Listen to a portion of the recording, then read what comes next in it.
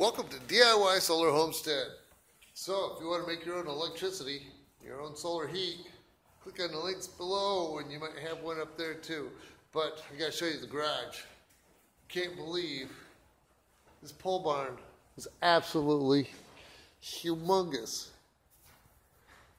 It's only insulated from here to there. But got a 100 amp service over here, or is that 200? But that's cool. Nice big door. So it's like 36 across.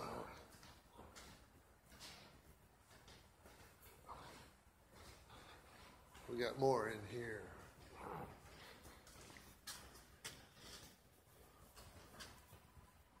Firewood.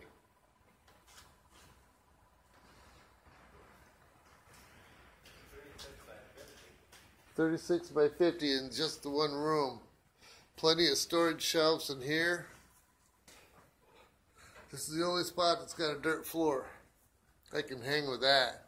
See this roof right here? If I needed to, I could put all the solar on this side.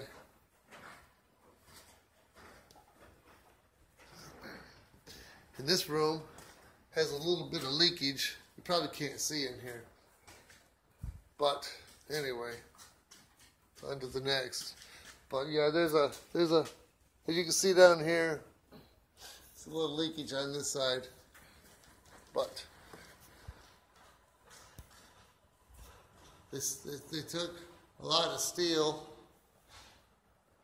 That'll have to be repaired. That has to go to the ceiling or just get a new one.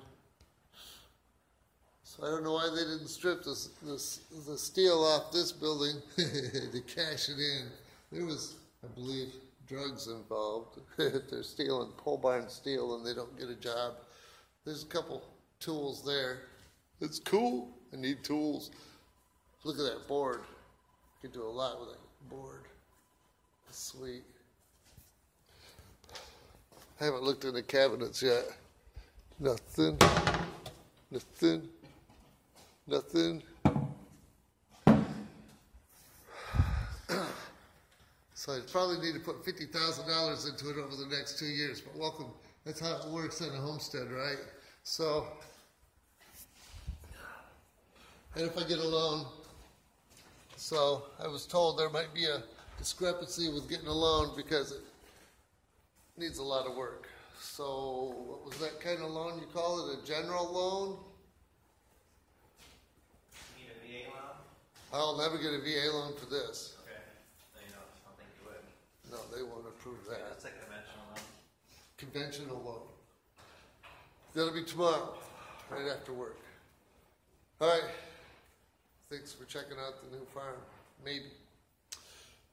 So the links are down below. Give me a like and a share. Give me a thumbs up. Get the word out. Maybe I'll get some more subscribers. And I thank you, all of you, for following me on this journey where I have gone from DIY solar and wind to now DIY solar homestead and the indoor garden and all that. Maybe I have a new farm.